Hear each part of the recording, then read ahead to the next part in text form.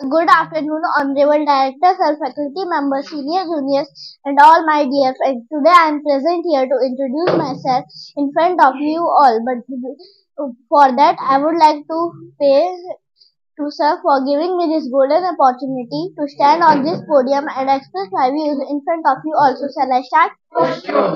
Myself, Bhumika Singh. I was born in 19 July 2014 in Rewa. When I was 3 years old, my father admitted me in a private school.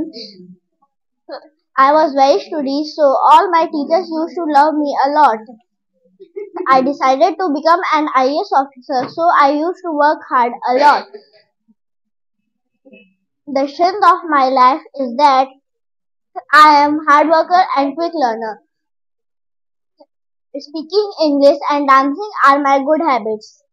So far as my family background is concerned, there are 5 members in my family. My father is MP police and he is my backbone. My mother is best housewife and she is the real source of my happiness.